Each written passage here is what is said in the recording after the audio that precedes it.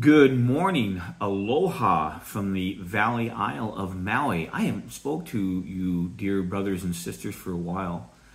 Not that I'm anything. I have a YouTube station, but nobody subscribes. If you want to subscribe, do so. I guess click that thing, the thumbs up thing. I don't even know what that's all about, but I guess it has something to do with getting it known to people. Or if you want to do that, that's fine. But hey, it is March the 6th. Of 2024, and I completely forgot that the Shepherds Conference was going on at Grace Community Church in Sun Valley, California, and it was being broadcast live. So I watched the first two speakers today. The first speaker, John MacArthur. Love my brother John. And I hope I got the second person right, their name. Mike Riccardi, I believe is his name. He's also a staff member at Grace Community. Awesome messages. Sanctification was the first message, a message that was on John's heart today. Something's been on his heart for a while. We talk about justification and glorification, awesome doctrines of the Word of God, and ones that we live in by the Holy Spirit in His teaching. But sanctification is one that we kind of forget, and it really comes down to the obedience that we need to have in our Lord, the Lord Jesus Christ. Obedience to His Word. It was an excellent study, and John based it on 2 Corinthians chapter 10, as Paul defended his authority to the church there in Corinth. But then Mike Riccardi today, his was on truth, the absolute truth of the Word of God, and how that is attacked in today's postmodernism world that we live in. That truth is relative, and anything can be the truth. If it's truth to one person but not the truth to the other, we can't put our truths on somebody else's truth. That's all a lie. The truth is the Lord Jesus Christ. When our Lord stood before Pilate, and Pilate said, "What is truth?" Well, he was looking at truth. It is our Lord Jesus Christ. He is the way, the truth, and the life. No man comes unto the Father but through Him. And the Word of God is truth. The truth incarnate, right? So anyhow, I just wanted to touch on a few things today.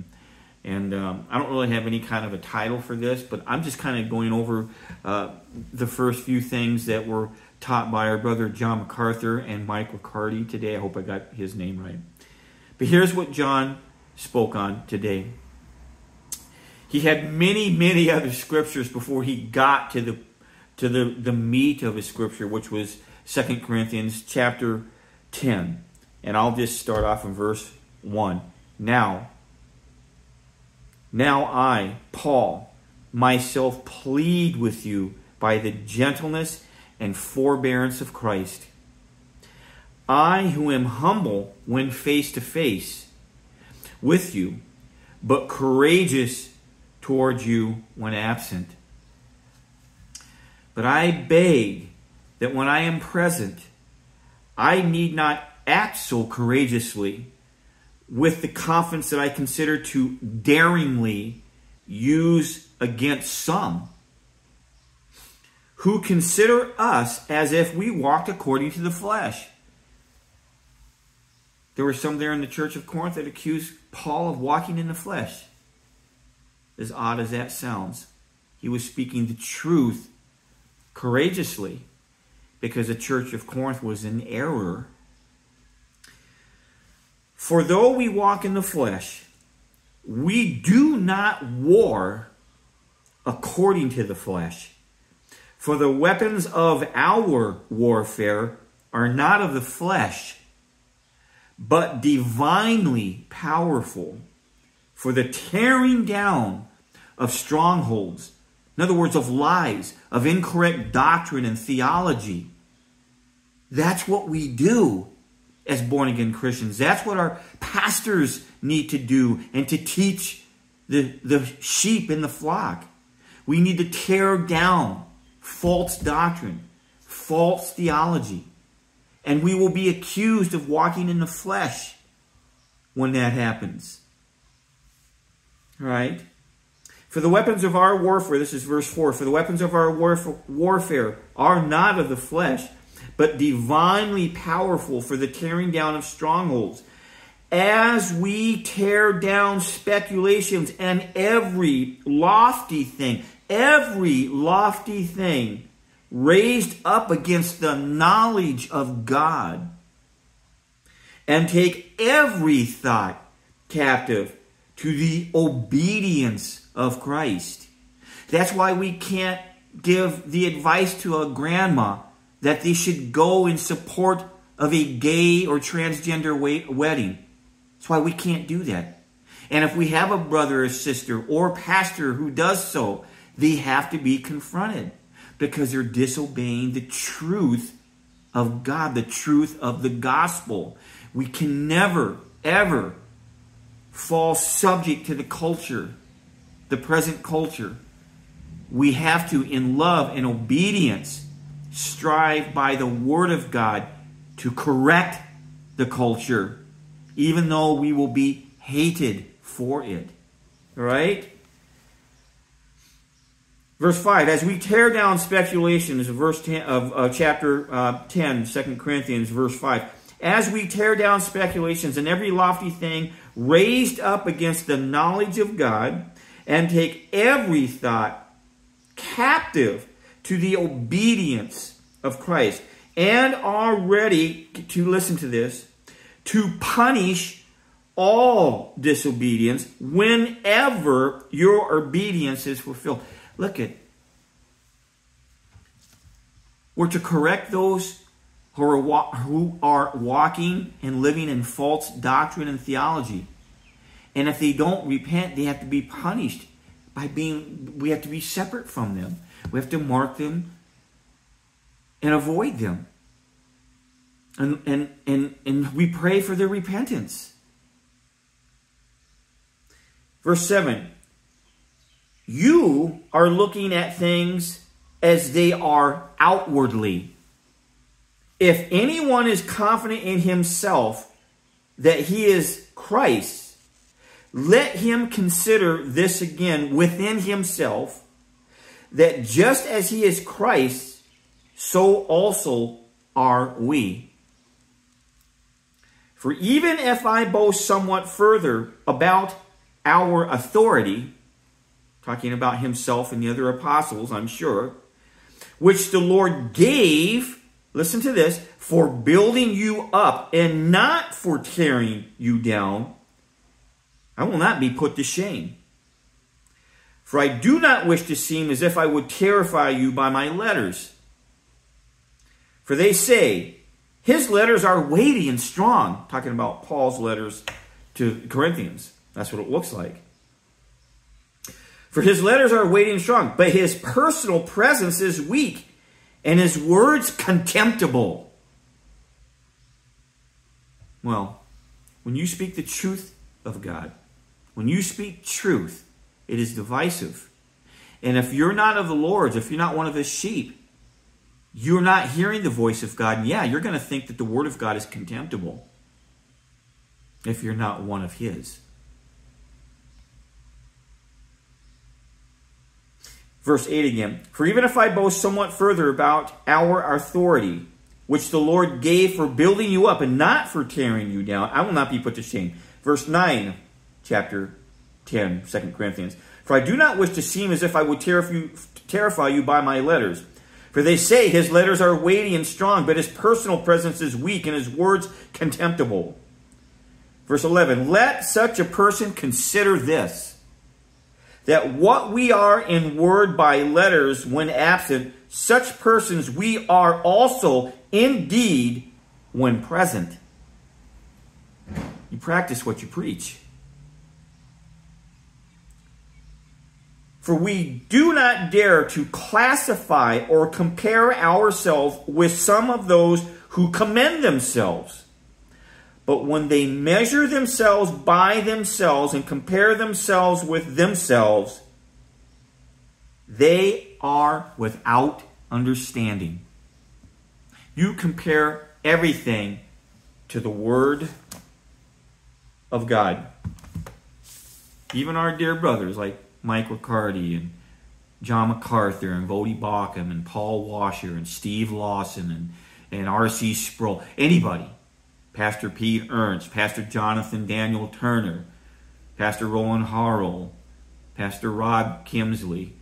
We compare what they say to the Word of God always. We respect our pastors, because if they have truly been called by God to the pulpit to be under shepherds of the flock, the church of God, the bride of Christ, what an awesome and scary place to be, behind the pulpit teaching God's Word.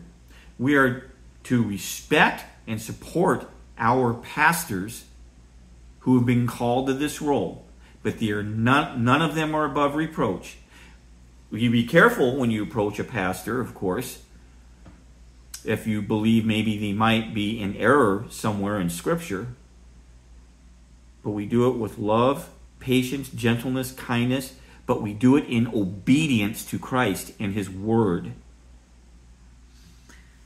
So that's one of the things that John MacArthur was talking about. What Mike Riccardi was talking about was truth. And he went from John 18. And I'm gonna try to cut this, guys. I don't want it to be too long. I'm not gonna list all the scriptures that he gave for this. But he started in let's start in verse 36 of chapter 18, Gospel of John. 36. Jesus answered, "My kingdom is not of this world. If my kingdom were of this world, then my servants would be fighting so that I would not be delivered over to the Jews. But as it is, my kingdom is not from here." Therefore Pilate said to him, "So you are a king?" Jesus answered, "You yourself said, I am a king. For this I have been born, and for this I have come into the world, to bear witness to the truth. Everyone who is of the truth hears my voice.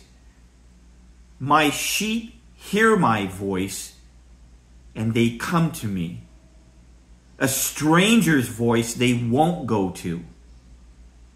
If you're elect, if you have been predetermined, if you've been elect by God in His foreknowledge, by the triune God from eternity past, whom came together in one accord before the foundation of the world, and you were chosen for salvation, and when you're born into this world, the gospel message of salvation will come to you. You'll be regenerated, born again, being able to hear the truth. You will hear the voice of God, the truth, the gospel message of salvation.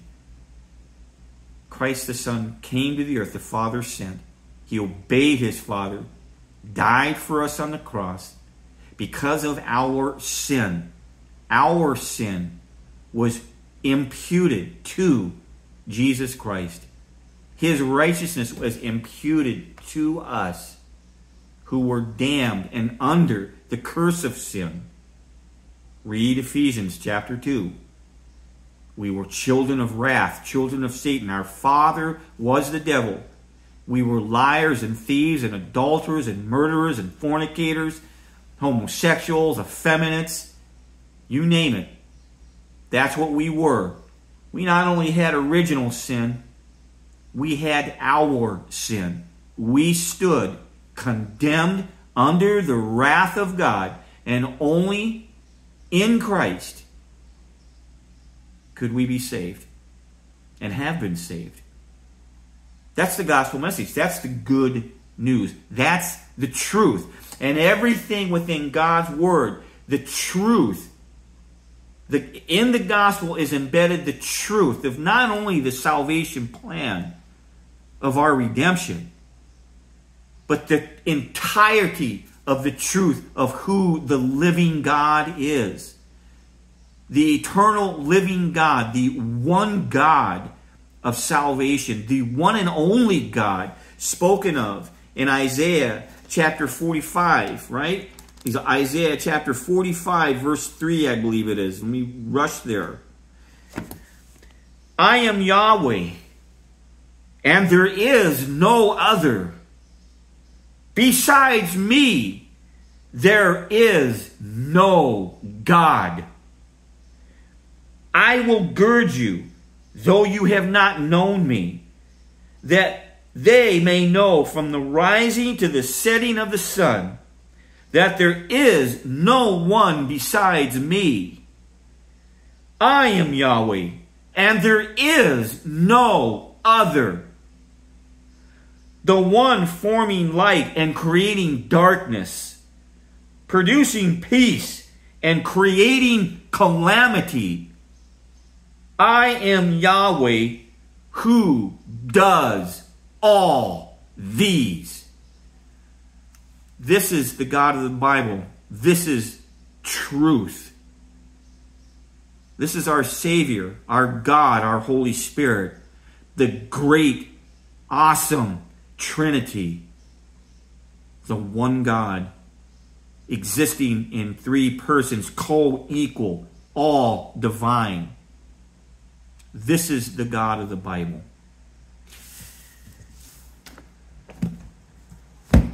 Sorry I haven't been on here for a while. We are so blessed. We are so blessed and we are so honored that our Lord granted to us and gave us in His mercy and in His grace and in His love, gave us salvation. If He didn't choose, nobody would be saved. Father, I thank you for this conference that's going on at Grace Community Church, the Shepherd's Conference. There's over 5,000 men, pastors, who I pray and hope, oh Lord, I pray and hope that each one of those men were really called to the pulpit. I pray, work and be with them, Holy Spirit. Uplift them. Give them the strength when this conference is over to go and be bold and to go before your chosen, that you've given to them to be under shepherds, that they may impart to us your word through their time at the Shepherd's Conference, to become more bold and to have it settled in their hearts that where they are at from your calling behind the pulpit and leading those and discipling those to become more like your Son, the Lord Jesus Christ, because that's what we're called to do. We are to work out our own salvation in fear and trembling. What does that mean? We are being sanctified. We will be fully sanctified when we enter into your presence. But you gave us all of this before the foundation of the world. I have a brother I love very much who believes that you can lose your salvation. You cannot lose your salvation. You cannot use the verse when our Lord's talking about the vine and the branches, and that the branches that don't produce fruit, He takes off and He casts them into the fire. That's not a verse that talks about losing our salvation. Because we know that the foundation will go through the fire. And for those things that we've done in the name of the Lord, the gold, the silver, those things that will go through the fire and not burn up, will come out the other end, and we will be giving those things to the Lord. But it says, for those who built on it hay and stubble, we will be saved because of the fire, because the foundation is Christ. We don't want to be that, but we cannot lose our salvation, because that would make God a liar. And God, we know, does not lie. Only Satan is a liar, and he's the father of it. No, my brothers and sisters, we are saved in Christ, and we cannot lose our salvation. Please don't take one verse without weighing it against all other verses. We have to be really careful. That's why many can't be called to the pulpit, because you can take one verse and lead many people astray. Anyhow, Father, thank you for your love and your grace and your mercy, and we pray in Christ's name. Amen. 20 minutes still. Listen, I love all you guys. Again, I'm nothing. I don't claim to be anything. I just like to get on here and do this every so often. It keeps me sharp, keeps me humble, and be in the Word every day. We cannot compromise. Okay, God bless. Aloha from Maui, everybody.